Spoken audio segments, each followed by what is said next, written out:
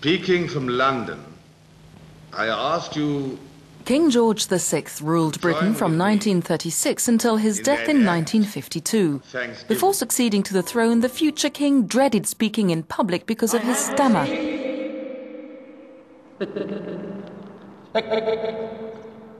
which he managed to overcome with the help of an eccentric Australian speech therapist.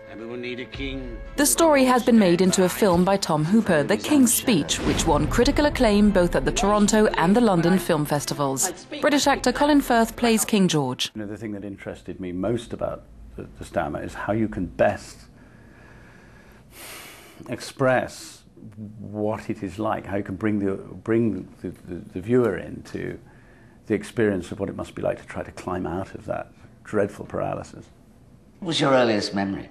I'm not here to discuss personal matters. Jeffrey Roche, who plays the speech therapist, said he was impressed by Firth's performance. Our scenes were sitting opposite each other with 10 pages of dialogue.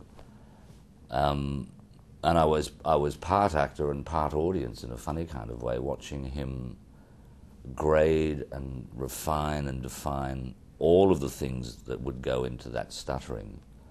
And never once did I see a kind of technique, a technical approach to the work of a man acting stuttering. I constantly saw, here's a guy who really wants to say something, but can't get it out. All right.